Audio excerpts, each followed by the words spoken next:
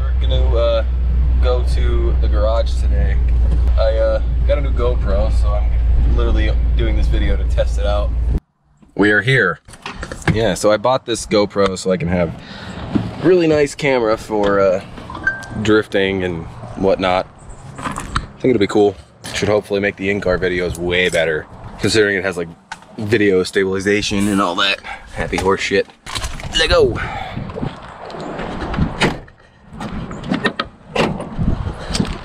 See what the boys are up to. Looks like Jared's the only one here. What the hell is that? Subaru?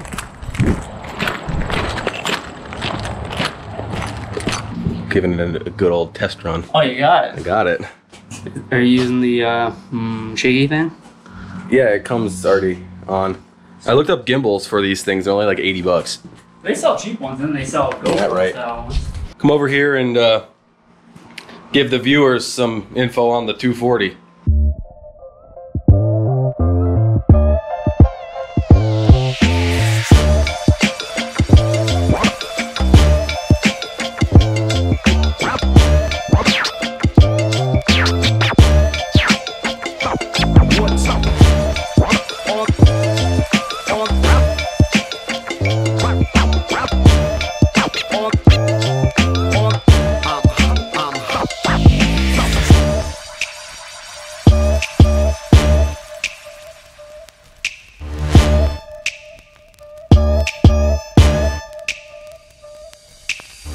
Everybody bust my ass about, well, John in particular busted my balls about my tube front end that I make. I had a clip. What was the thing? I'll take it from my Instagram.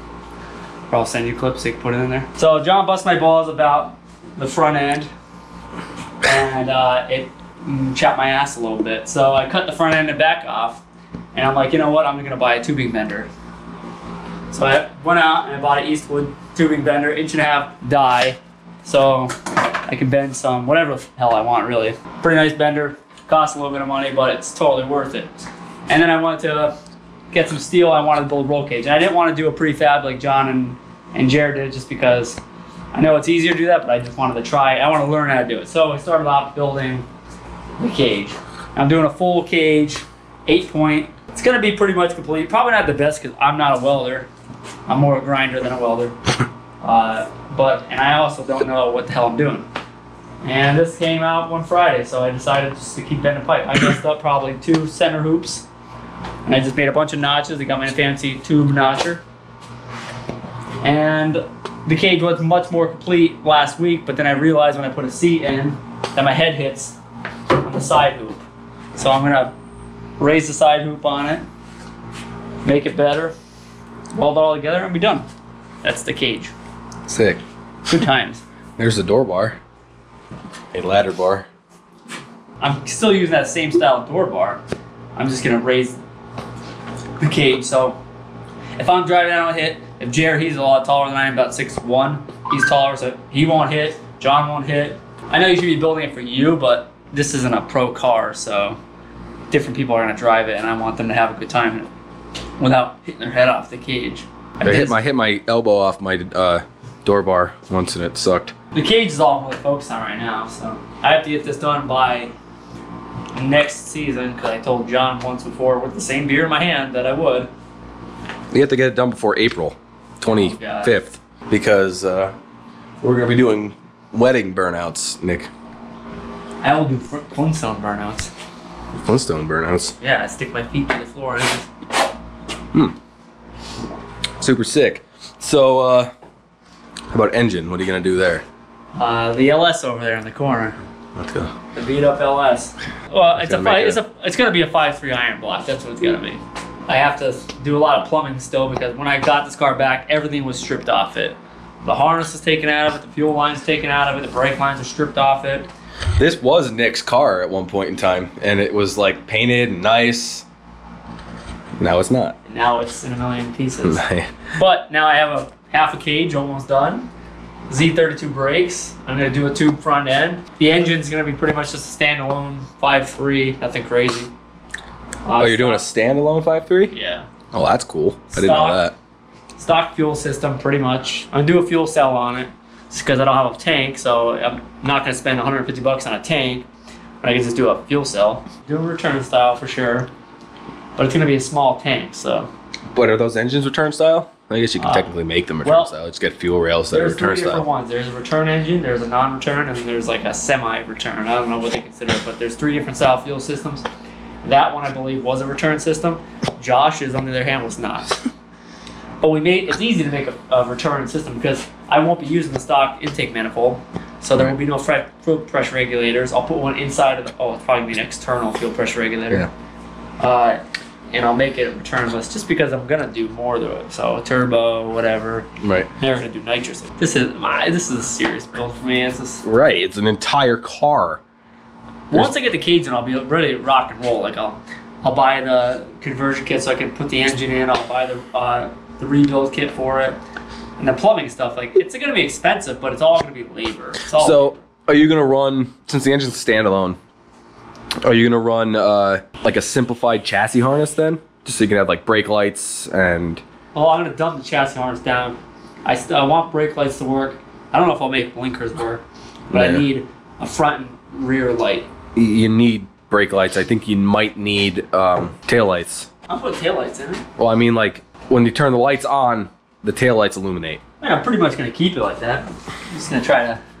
I would just keep all the lights however they are. Because you're obviously not going to need the wiring for the fuel pump because you can just run that yourself. Yeah. If it's going to be like any type of just return system where it's just on.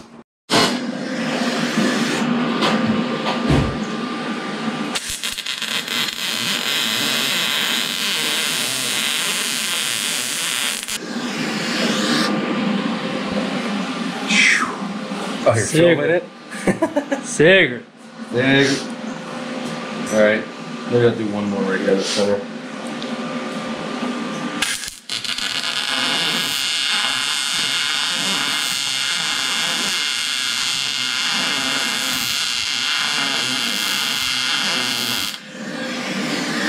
Wowza, that got real freaking warm.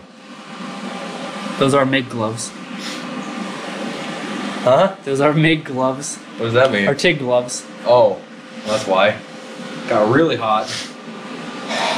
Johnny's welding. I am welding. He's a professional fabricator now. Those are not bad welds, John. They're okay. Certainly not my best. Full hammer job here as the gap is large, like very large. Did you use this one? I probably but I probably loosened it.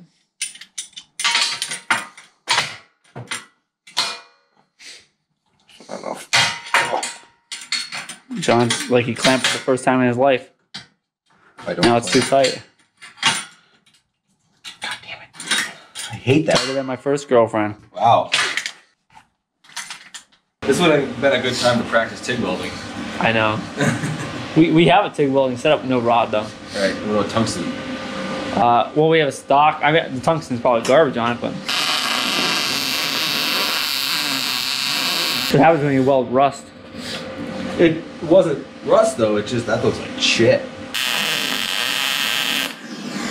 How's that look? I guess better. That one looks terrible. Shit. Matson Ave Fabrication. What is it? Matson Ave. Matson Ave Fabrication. Shit, yeah. It's in a bridge gaps.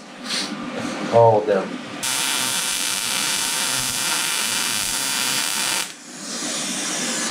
Sick. Big.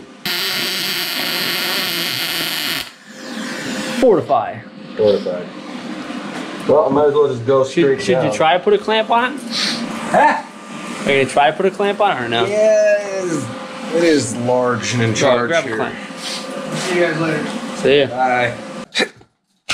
Ooh, nothing, right? Yeah, a little bit. That's not enough. I got more strength than that.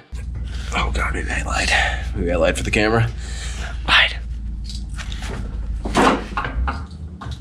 Ugh. That's better. That's way better. Not way better, but better. You could see the gap on here. I'm sure you could. It's holding.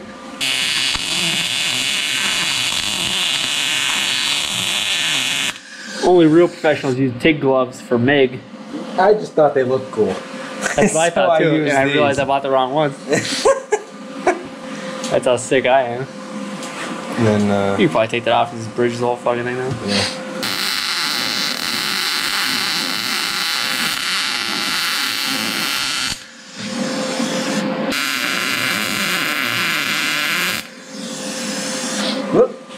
What the fuck could have possibly just been on fire?